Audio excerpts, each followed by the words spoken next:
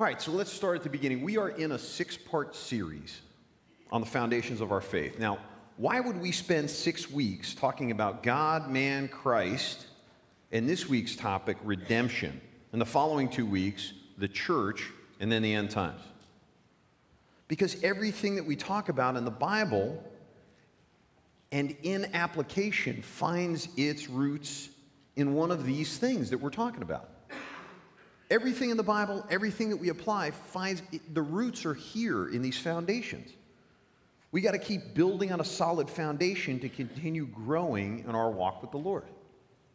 Now, we're halfway through the series.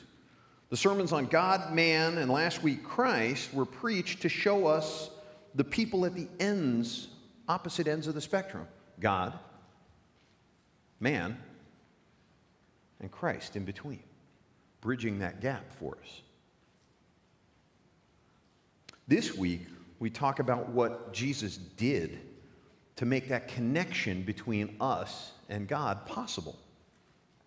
A quick recap of the first 3 foundation stones.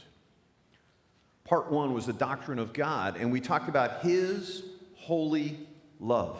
The fact that He is separate from us and yet intimately intertwined in our lives.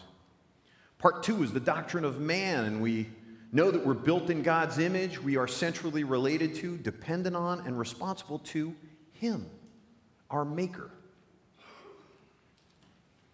And then part 3 was the doctrine of Jesus Christ.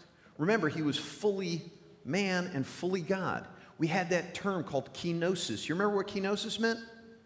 The emptying out of. And Ralph, your favorite term last week, hypostatic union. Hypostatic union. Anybody remember what that was? It's that tension of being fully man and fully God at the same time. And that was affirmed and has been affirmed and accepted for hundreds and hundreds of years. We're never alone because He experienced everything that we did. Which brings us to today's topic of redemption. It's an interesting word, redemption. Dictionary.com defines it in 6 different yet similar ways. It's to buy or pay off, clear by payment, to buy back, as after a tax sale or a mortgage foreclosure, to recover something pledged or mortgaged by payment or other satisfaction, to exchange for money or goods, to convert into specie, paper money, to discharge or fulfill a pledge, a promise. And there's a 7th one, to make up for, to make amends for, to offset some type of fault or shortcoming. That last one's pretty interesting, isn't it?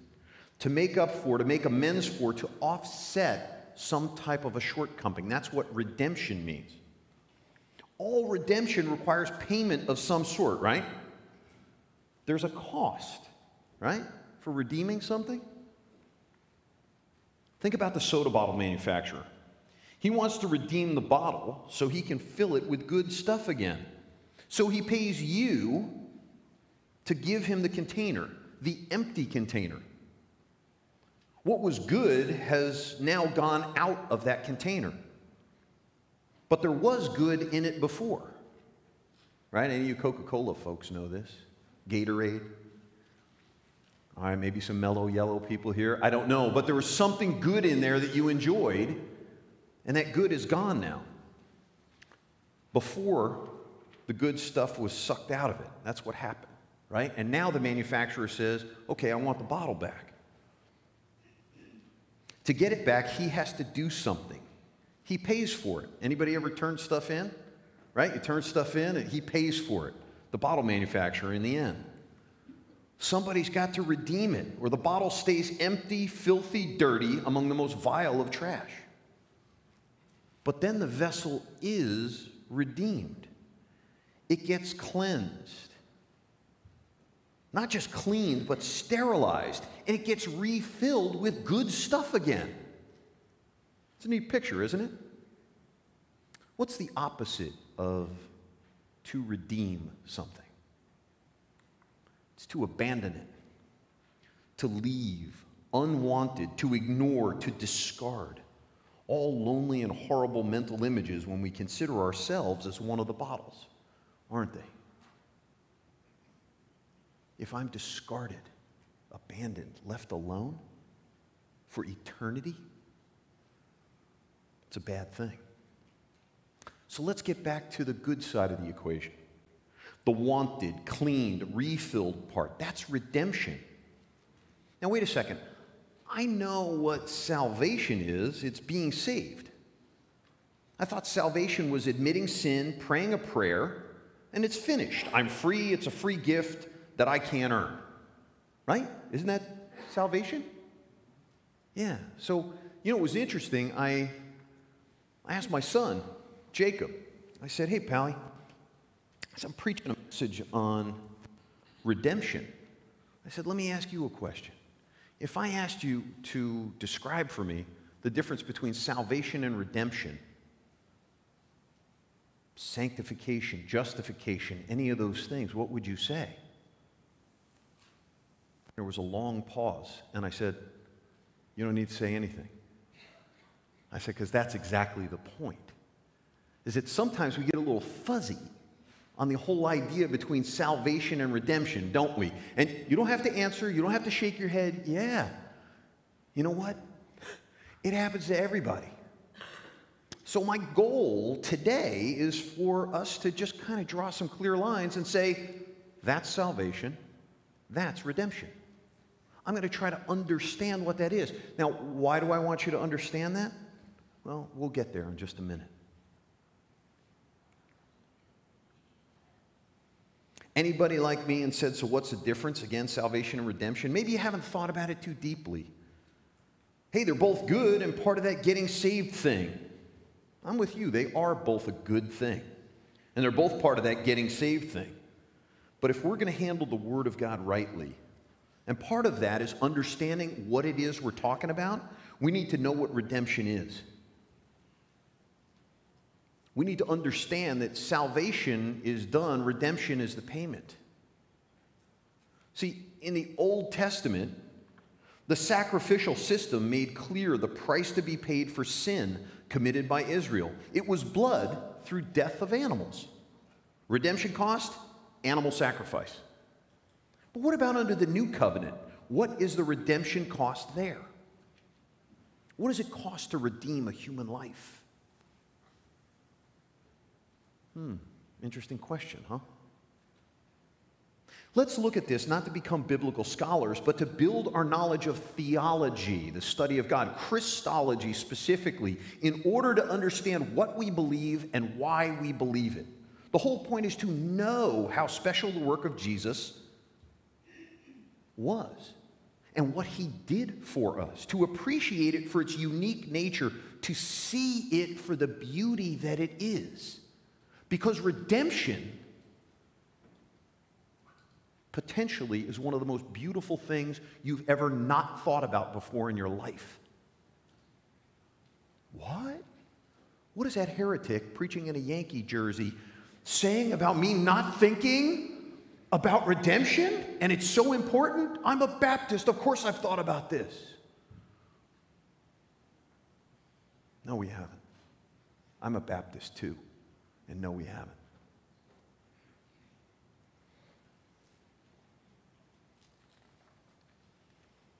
How many people here have been stung by a bee? Oh, yeah, okay. Wow, welcome to Virginia. Okay, I see what is in my future. Okay, fantastic. Well, you know what? If you've been stung by a bee, you know that it hurts, and you don't like it, and you can't stand it, and you want to kill that stupid bee.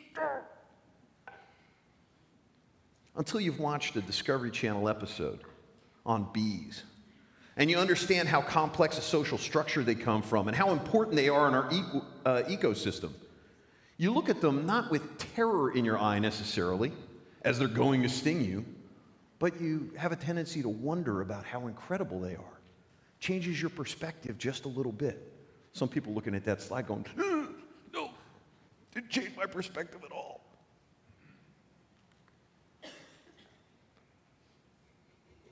Salvation requires a Savior. That's Jesus. He saved us from a life separated from Him, the Father, and the Holy Spirit.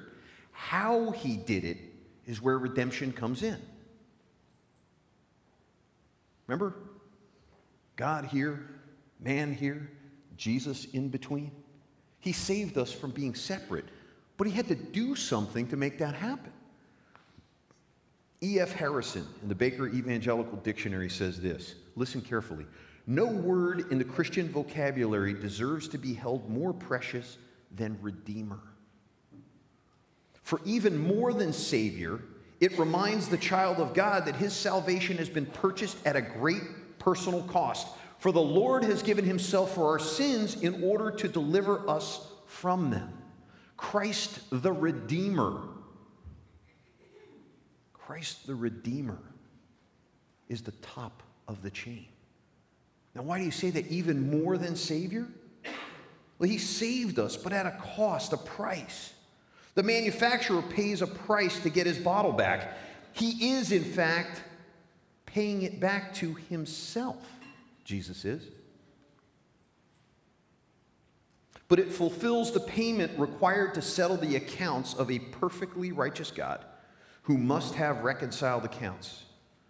Jane Grant, He'd pass any audit, accounts level paperwork in order, everything, would He not? Yeah. All authority perfectly administered. Can I get an amen? Yeah. God is holy and righteous. His holy love. Everything is perfect.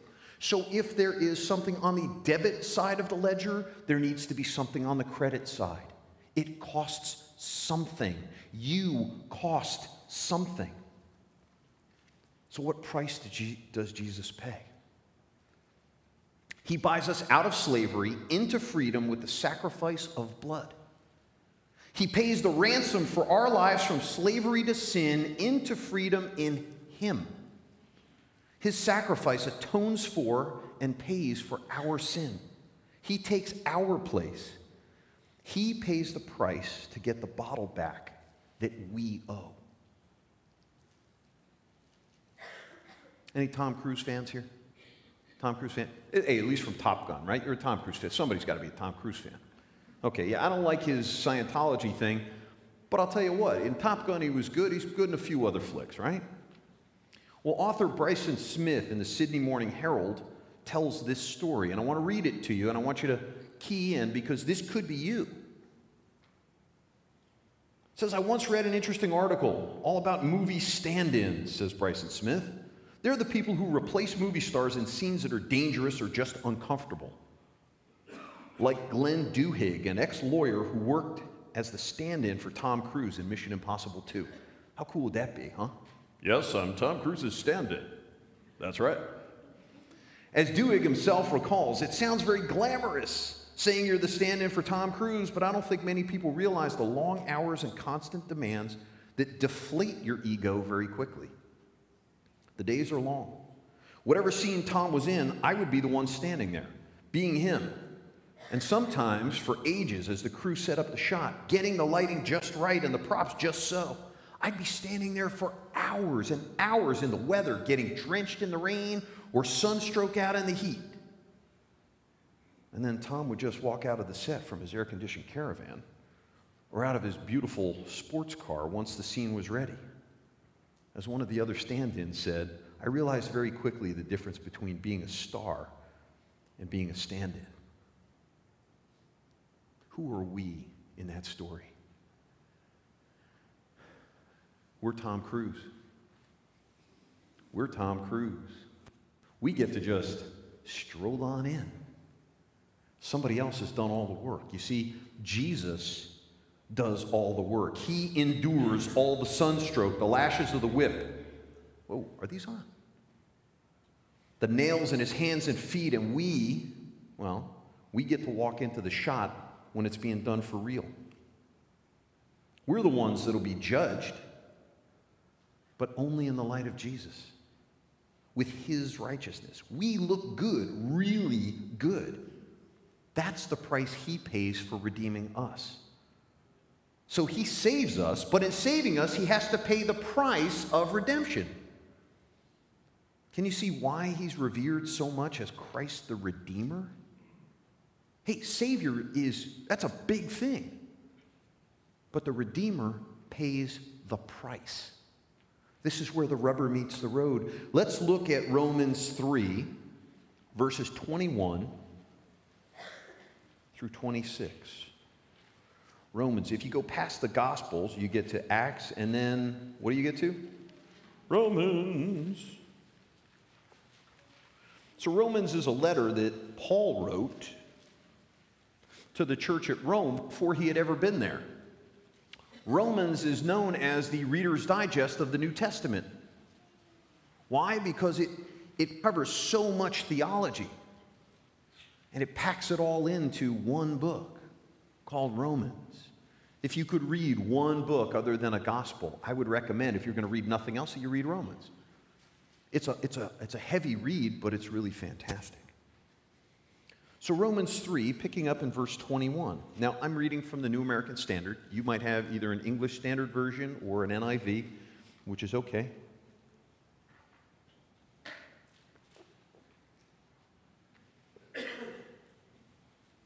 But now, apart from the law, the righteousness of God has been manifested, being witnessed by the law and the prophets. That's the Old Testament part right there.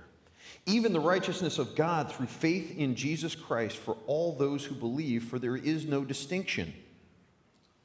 For all have sinned and fall short of the glory of God. There is not one of us that is righteous, folks. No, not one. Verse 24, being justified is a gift by his grace through the redemption which is in Christ Jesus, whom God displayed publicly as a propitiation in his blood through faith. This was to demonstrate his righteousness, because in the forbearance of God, he passed over the sins previously committed. For the demonstration, I say, of his righteousness at the present time, so that he would be just and the justifier of the one who has faith in Jesus. Okay, let's go back just a second. Do you remember? I've told you before what propitiation is. That's a big word, propitiation. Do you remember what that is? That's that double imputation, the exchange. Jesus gets all of our sin. We get all of his righteousness. Remember, this is the win-win scenario for us. Seems like it's lose-lose for Jesus, right? It's not, because of that. Ralph, what was that word again? That phrase? Hypostatic union, right? That's what you meant to say right there? Yeah, because of the hypostatic union, because he was perfectly man and perfectly God at the same time. Verse 24, being justified as a gift by his grace through the redemption which is in Christ Jesus. Jesus was our redemption. He was the payment. He got the bottle back. He paid the price so we could be filled again with something good. Because in the garden, we let something good spill out. We chose to let it just fall over and all over the ground. Let's look at Hebrews 2. So if you go to the right in your Bible, go all the way, keep going through Corinthians, and God eats popcorn, you guys know what that is, and pastoral epistles, and right after Philemon, you come upon Hebrews. Hebrews 2, verse 14.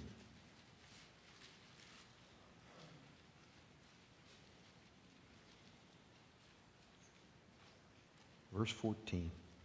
Therefore, since the children share in flesh and blood, he himself likewise also partook of the same, so that through death he might render powerless him who had the power of death, that is, the devil. So as Jesus dies, he gains power over the devil. Why? Because on the third day he rose again. You bet. Verse 15, and might free those who through fear of death were subject to slavery all their lives. That's you and me. For assuredly he does not give help to angels, but he gives help to the descendant of Abraham. Therefore, he had to be made like his brethren in all things. He had to be made like you. He was fully man, so that he might become a merciful and faithful high priest in things pertaining to God, to make propitiation for the sins of the people. For since he himself was tempted in that which he has suffered, he is able to come to the aid of those who are tempted.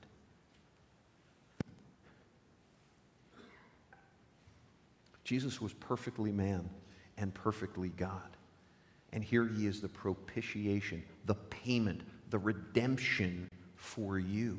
And to say that, well, I feel far from God, Jesus doesn't really understand where I am. Well, I'm really in a really tough spot, and gosh, nobody understands me, and nobody can really get me. I feel so bummed out. Nobody can relate to me. God wouldn't even want to look at me the way I am. Those are all lies born from the pit of hell. That's Satan trying to drive a wedge in between you and the one who redeemed you. Did we take ourselves off of the bottle heap? No. In Eden, we chose not to. Today, we choose not to more often than not. We choose to stay on the bottle heap. But God loves us so much, he helps us when we can't help ourselves. Listen to this short bit in 1 John 4. It says, "In this is love, not that we loved God, but that he loved us and sent his Son to be the propitiation for our sins," the payment of, the swapping out of sin for righteousness. Matthew 20 makes it clear that Jesus came to redeem, to pay the ransom for us. Here he's straightening out the disciples who are arguing about who's going to sit on Jesus' right hand. Okay, that's the setup. And here it is, verse 26. It says, "It is not this way among you, but whoever wishes to become great among you shall be your servant, and whoever wishes to be first among you shall be your slave." Listen carefully. "Just as the Son of Man did not come to be served, but to serve, and to give his life as a ransom for many." Who are you? Many. That's why he came. Not to be great, to serve you. And what about 1 Timothy 2? Verse 5, it says, "For there's one God and one mediator also between God and men, the man, Christ Jesus, who gave himself as a ransom for all, the testimony given at the proper time." Now is the proper time. Now is when we need to shout praise about being freed from a life of sin, to be able to choose the light and not cower in the dark. Now is the time to share that good news with the people in our lives that need to hear that they're worth the price of a life. Now is the time. Are you willing to be as excited as God was excited to pay the price for you? You're saved by Jesus, redeemed by his sacrifice. Are we clear about that? Does he deserve an amen? Yeah, he does. Yeah, I agree with that. That's what amen means. Yeah, I agree. Jesus is God. Yeah, Jesus is man. Jesus died for my sins. Jesus paid the price for me. Amen to all of that. I read a story of a little boy who built a sailboat. He built the sail, he had it all fixed up, he had it tarred and painted. He took it to the lake and pushed it in, hoping it would sail. Sure enough, a wisp of breeze filled the little sail and it billowed and went rippling along the waves. Can you see it? Suddenly, before the little boy knew it, the boat was out of his reach. Even though he waded in fast and tried to grab it, as he watched it float away, he hoped maybe the breeze would shift and it would come sailing back to him.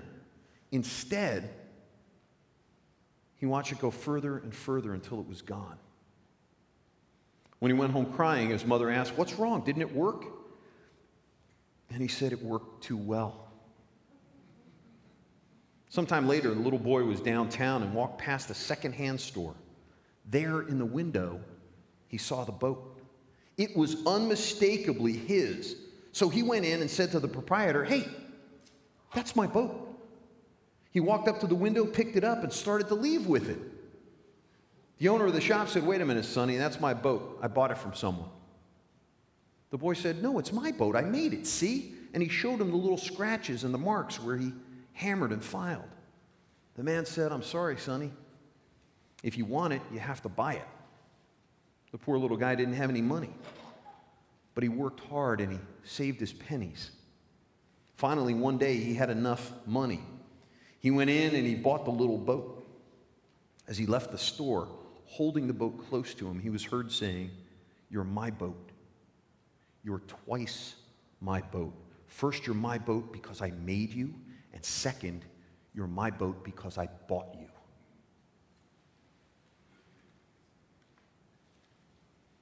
If you ever think that you aren't worth much, if you think you're cheap, if you think you're worthless, if you've had those times in your life when you said, "Why would anybody love me? Why would anybody understand me? Why would anybody care that deeply for me?" Remember what God thinks of you. He thinks you're His. Twice His. First, you're His because He made you, and second, you're His because He bought you on the cross. He paid a price to redeem you. So let go of your stress to God's care. Let go of your sins to God's cross. Celebrate the fact that you are paid for and you are His. Salvation, yes. Redemption, yes, times 2. Would you bow your heads? Lord God, these truths are evident. We acknowledge them, we affirm them, and we have no answer. We have no answer for them other than surrendering ourselves to you on a regular basis, acknowledging that you are the Christ, that you are the one who loves us and cares for us and paid for us because you value us that much. We celebrate that now as the musicians come back to the stage and we enter into our time of invitation. Lord, we give this time up to you. It's in Jesus. Amen.